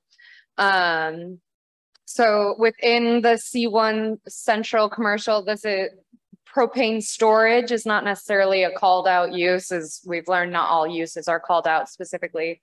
But essential services for utility substations, distribution and collection lines, pumping facilities and public right of way and automotive, as well as automotive service and repair, including the sale of gas, oil, tires and other goods. Those were the 2 closest uses I could find within the zoning ordinance that have any relation to storage of flammable liquids. And both of those are permitted by right use within the C1 zoning district. So I just wanted to make that abundantly clear. So as far as the site plan itself goes, I did have a question about there are 2 contours that are listed, both say 464. So I was just wondering. Yes, I noticed that this evening. I have revised copies here. I noticed that after I had sent you, I had labeled 2 of them incorrectly or the same thing. So the 468 is up toward Broadway right there, and the 464 is down there where it's listed.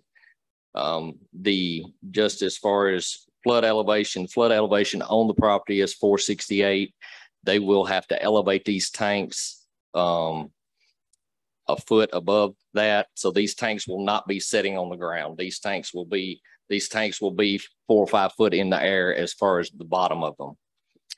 Yeah, so that actually leads me really well into some of my other questions. So just really quick, I've also requested that there is a requirement that no point of access may be located within 20 feet of the right-of-way line of a public intersection. So we would just request that distance from the driveway to the corner of that property be listed, just so we can make sure that's not a problem. Yeah, we've moved it from where we had it, but it's not a problem to list the distance right there. I believe it meets it. I just would like to confirm that on the site plan. So we've also recommended or requested that they include the height of the propane tanks. That's the maximum. So we have the minimum here. We'd want to know the maximum of how tall they would be. And then the other question is, will the driveway and the area underneath the tanks, or what the tanks will be anchored to? As far as the height, I mean, I'm saying they're going to put it right there at that 469 contour, and then it's going to be that 7.5 foot above that. It's a round tank, so it's going to be 7.5 foot above that 469 contour. As far as the actual what the driveway area is around that, they're going to start out with gravel till it gets packed down, but they'll be looking at putting a hard surface on it as soon as it gets settled and everything. Do you know if that's true for underneath the tanks as well? Will the tanks be anchored to concrete? Yes, they will be anchored to concrete. Okay, so with that in mind, then this property is located partially within the flood A zone, but that's not really where these are proposed. Where the propane tanks are proposed is within the floods AE zone. So there is a requirement that always trying to describe FEMA in a non-super technical way, but so within these areas, any ground coverage has to include a drainage plan or a flood plan that includes calculations that prove that the addition of that impermeable surface will not increase the flooding in that area above 1 foot. So if those areas underneath the tanks and that driveway are proposed to be paved and impermeable, then we would need to have some sort of engineering calculation. Okay, that's not a problem. We can do that we can provide that if we're looking at doing that, and it's going to be something that's impermeable. We will address that with Sam before the permits are pulled. And that was the remainder of my comments. You say the driveway, once the gravel's packed down and stuff. Yes, that's their intention is once the gravel's packed down to come in there and pave it or concrete it. Yeah, let's not pack it down for years. Yes, sir. I understand that. Okay, because that's happened. Other questions for either Keelan, Jim, or Sam? Did you have something? She pretty much hit everything. No, the back for everything I covered. Okay. So Jim, what we're looking at is pretty much the same large tank distribution as they have at the railroad going into Gallatin. I would say that would be a fair assessment. Yes, sir. Yeah. My discussion with the owner is it's going to be almost exactly like that.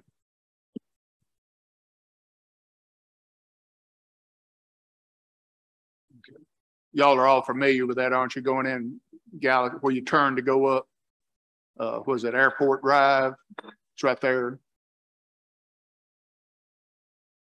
Other questions, comments? Hearing none, do I have a motion? I'll make a motion to approve. Have a motion to approve. Do I have a second? Second by Mr. Nolan. If I may, is that a contingent upon the comments or is that approved as it?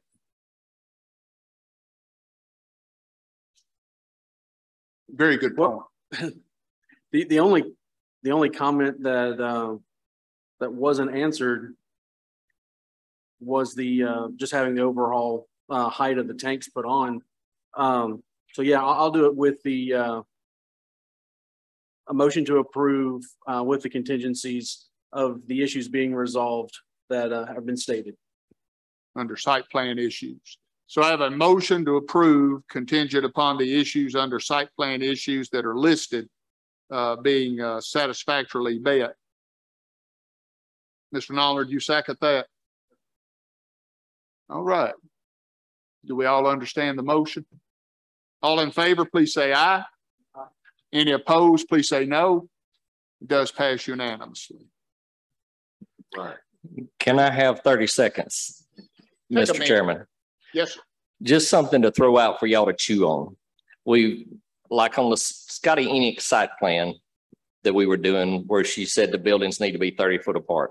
I know y'all have got something in some rig somewhere that says that, but we need to think through that, okay? Because we technically have a 10-foot side setback. And if I put a triplex on one boundary line and then another landowner owns another boundary line, they have the right to come within 10 foot of that. That only leaves us 20 foot between the buildings. So we've got an issue there somewhere that needs to be hashed out. You look into that. Sam, y'all gonna look into you and Keelan. So thank you for bringing that to our attention, Jim.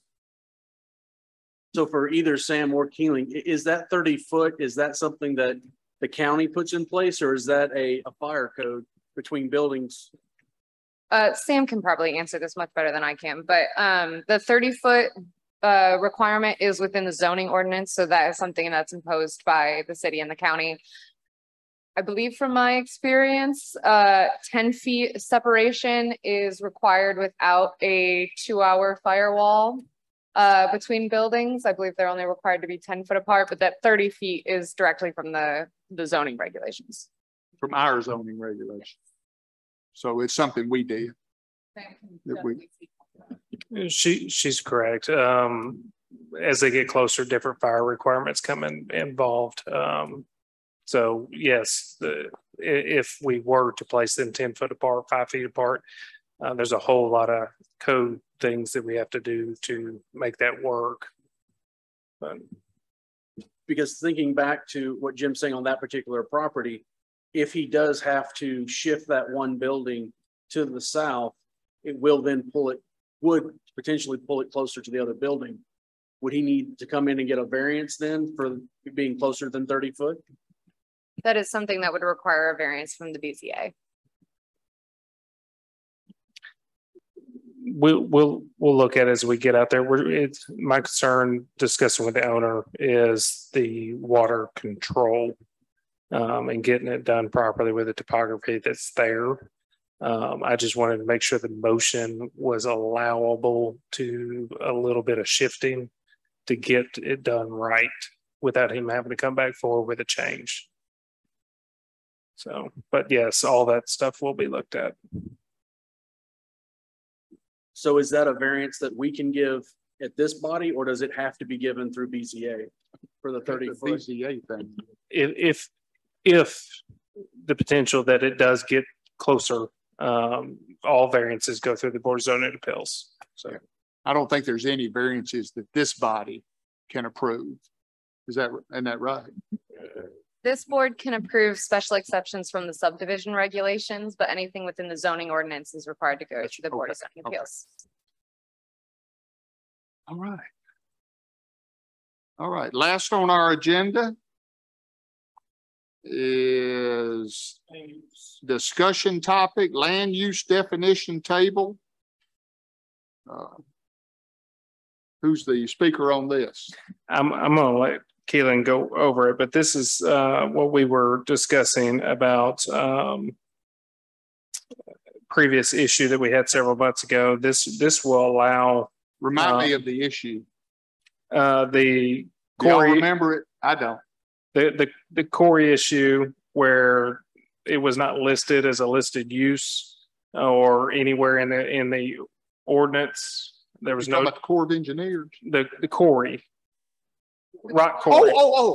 I misunderstood you. Corey issue. Okay. Yeah. So okay. I got you. I told all y'all that I was working on something to have brought forward. I asked GNRC to look in the best method of getting this situation fixed for all further issues with anything that would come forward.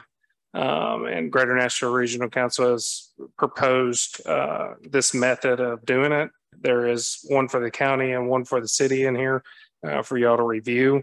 But it puts everything into categories, makes it easier to determine, and then gives a method or a route to go forward when it's not a listed use. Okay. Okay. So what you've got us here is a where we can look at it as a table, a reference table to go to quickly to see what's approved and what's permitted, what's special exception and things like that. And we can look at it quickly. Am I correct? That's correct. But the key thing is, let me find it here. I can get it, Sam. Okay, Keelan's going to go over it. So yeah, the change would list the uses then as a table versus the sort of paragraph list style that they're currently in. It does divide them up by residential, community facility, commercial, and industrial, agricultural and industrial along that first column. And then you can see for each of the zoning districts, whether it's permitted or permitted by special exception. But we've also included this sort of paragraph to be included before the table in both of the zoning resolutions. And it pretty much what it does is it explains what the permitted uses are, kind of how to use the table, where to look for kind of more information on the uses. And then it specifies that P is permitted by right, SE is by special exception, and prohibited uses are where there's an empty cell. And then at the bottom there is a sort of our key clause that says, the table of uses does not necessarily include all possible land uses. Some uses may fall into more than one classification depending upon the use characteristics. Where there is a question concerning the appropriate activity classification for any use not listed as a use permitted by right, by accessory use, or by special exception in any zoning district listed in this ordinance, the Board of Zoning Appeals shall make the determination based upon the characteristics of the unlisted use as defined within the North American Industry Classification System, the NAICS.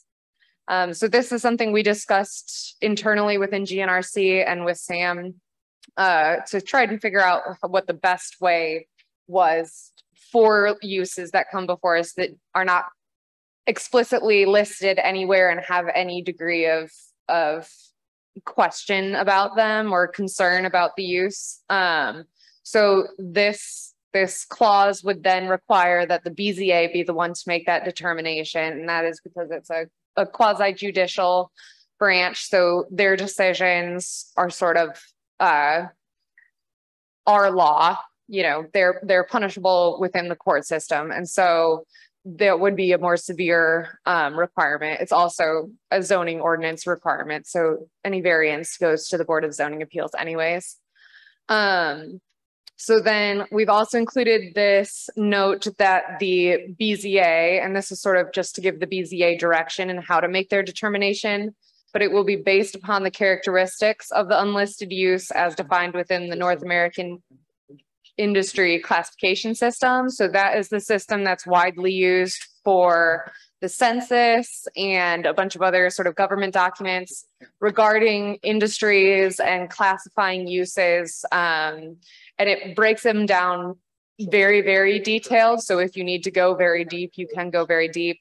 But within those classifications, it includes information on what that use should entail or is expected to entail. So things like, you know, expects high traffic or expects noise or things like that are included in that. So that would be a guide for the Board of Zoning Appeals to be able to determine where that use fits closest within to the other uses that are allowed. And so there is one for Hartsville and there is one for Trousdale County. They both say the same thing. They just have the different references based on the different references within the zoning ordinances. Okay. And so what they want us to do is pass this on to the county commission. County commission sets our rules, contrary to what some people don't understand. All we can do is apply the rules given to us by the county commission. We do not make up our own rules, and we don't just vote ever how we want. We have to apply the rules the county commission has given us to go by. And I believe this is just a discussion item. So right. Well, no, I mean, eventually this is going to go to the county commission for them. And hopefully it will, how do I want to say it, impress upon the county commission the importance of all rezonings, because once you rezone property to whatever, anything that's listed as acceptable in that zone can go. We've got to get away from saying, oh, Johnny Kerr, he's all right, he'll build what he wants. Now, Johnny Kerr might decide to sell that property, make some money, and then Joe Blow's got it now, and he may want to do something completely different. We don't think about that a lot much, you know, and we need to. And I've been saying this now for months, haven't I? Okay, so let's look at this, and we can discuss it tonight. If anybody's got anything, you have had this for a while.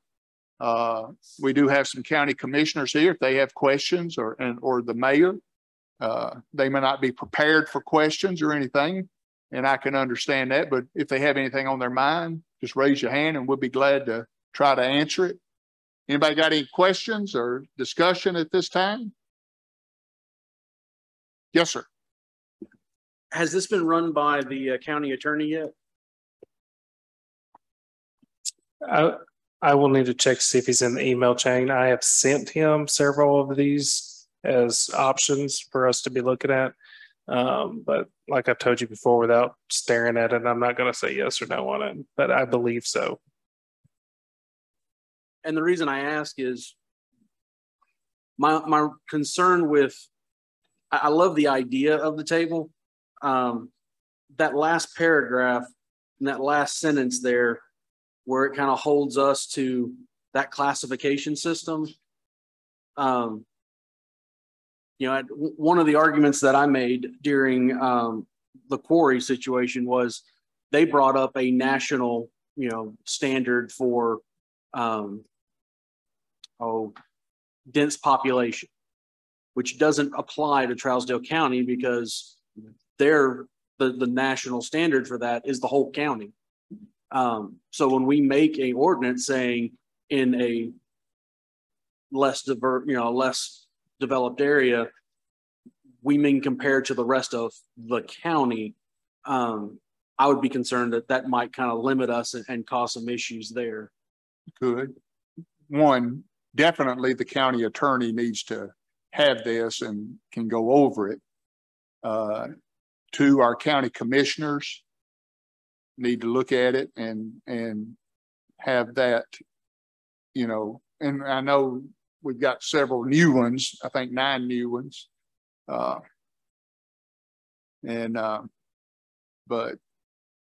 yeah, I mean, it just reinforces the importance of all that. Right. I agree with you 100%. I like the format though. That makes it a lot easier when that was the thing that stood out to me.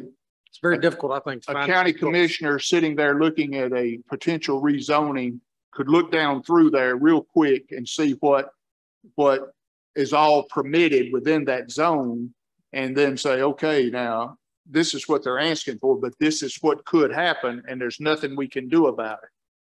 You know. So the biggest thing for me is I've told y'all before, and I've told the county commission, I don't think any one person should have the authority to make decisions on people's personal property. So this placing in the Board of Zoning Appeals hands gives a group of individuals to look at it. The Board of Zoning Appeals also has a different type of authority.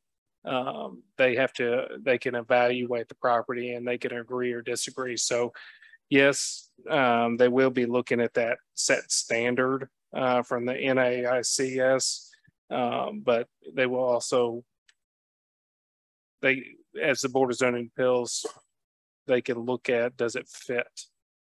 Chris, for you and Mark and even Jack, the Board of Zoning Appeals can add things to things that we can't, like buffer zones. We require buffer zones in certain instances, but that's because y'all had passed it for us. They have more authority to add things that this body just doesn't have. So I wanted to make sure I mentioned that they will be using the standard to say, yes, if let's hypothetically say they believe it fits in the location. Now they have a standard that they're going off of to justify saying, yes, this does fit. It says it fits, and our examination of the property and the location, all that stuff also fits. So they would make that judgment call as a judicial body saying, yes, we're going to allow this. But the BZA, the way it's set up, they have that leeway to evaluate situations. Chris, does that sound right, Keelan?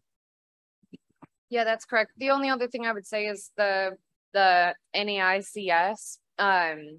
It's more about the use within the industry, so it's less based upon the geography of it, and more it's how the census classifies different businesses within an industry. Okay. And I guess my concern was in the wording there. We've been putting a lot of focus as we're going through our ordinances of when that word "shall" comes up, and in that last where it says that the BZA shall make the determination based upon it. I don't want to limit the BZA in our wording there if it were to go forward, and that's why we're discussing this. If you in your study of this, and we'll bring it back next month, we may want to look at verbiage and see, again, Mr. Beller may have some verbiage issues that he's going to want us to look at. The mayor may have some verbiage issues, things like that. That's not unusual, I was gonna ask Chris and Mark if y'all having a chart like this that you could refer to pretty quick. Don't y'all think that would be beneficial to you like that?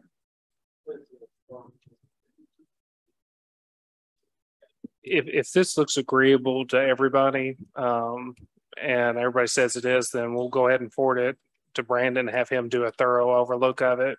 And at the next month meeting, we'll bring it forward with his blessing, hopefully, or with any changes that he thinks on wording. And then we'll get it pushed forward so that we can preemptively get ahead of this stuff. I was just gonna ask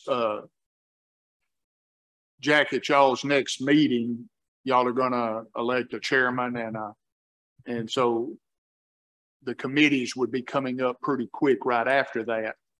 If you could get whoever's gonna be on the Codes and Zoning Committee, if you could get those names to Sam, and if we haven't already moved forward with it, we could get that to them also, so they could already be becoming familiar with this, you know, beforehand. Is it up to date? I'm just curious. I don't see the mining stuff on in the Charles County thing. Is it there? Or I just missed it, or is because we've said things, you know, we passed ordinances that were never recorded, and right. Yeah, and the mining was just done what, a couple of months ago. I don't see it. Maybe I'm missing it on there, Sam. So the table of uses that we used is based on what is already approved within the zoning ordinance. So because there was no the amendment that went forward that listed mining as an allowed use within M1 and A1 was not approved. Therefore, it still has not been resolved where that is allowed. So that would be something that would be amended within this table when that issue is. And it has been approved since then. Yeah. Yes. M1 only, right? Yep. Soon as I get the M1 only, right? So maybe we can add that to it and send it on. It's like the mapping. We gather all the ordinances up. And once we get the signatures and everything's good, then way forward. That one seems to be pretty heated. We might want that one. Good catch, Mark. Thank you for that. I think if nothing else, just to have a copy in front of each one of the commissioners as we're voting on rezonings, you know, just laminated copies, and here's your reference, would just make things a lot easier, especially for newer commissioners coming in and some of the older ones who still ask that question of, well, what do you plan on doing with it? That's irrelevant. That's right. Exactly. That is irrelevant. They need to learn that.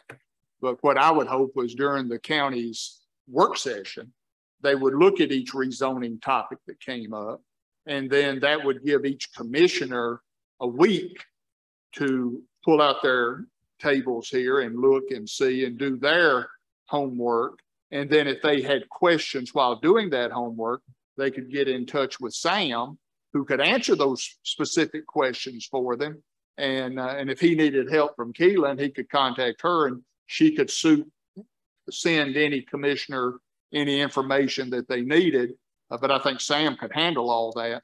But the way the county commission being set, I think is great with the work session. And then a full week later, the meeting, they got a whole week there to do their homework. It's not like it's just being popped on them there on one night.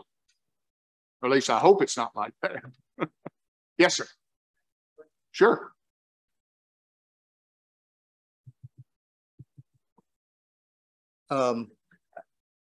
Like before, the properties that are already zoned,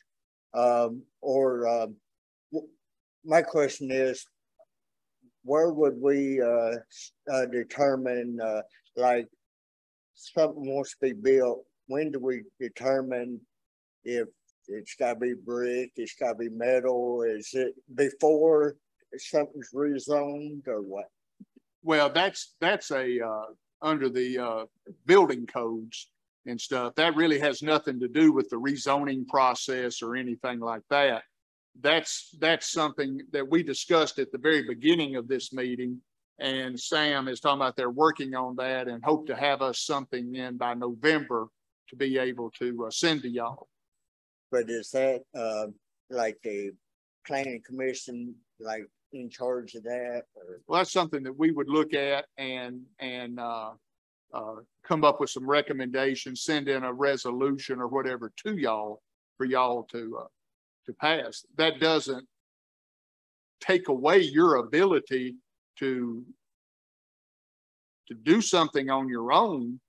If you want to go to all the work to make sure that it adheres to current policy and all, that's a lot of work. That's why we have these two guys. Right. Because I couldn't do that. Yeah, I was just wondering. Yeah, it would be better to let it come to work its way through the system, and hopefully the kinks would get worked out and stuff in that, and then we would send it to y'all. Thank you. Mm-hmm.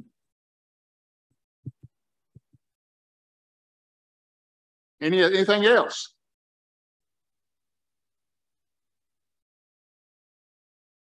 Appreciate everybody being here. Have a motion to adjourn. We are adjourned. Mark. How